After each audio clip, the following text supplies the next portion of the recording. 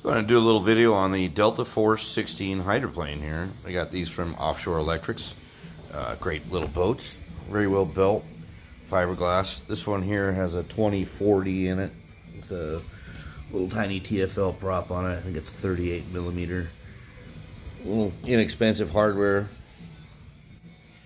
Not too expensive to build these little guys. They're fun.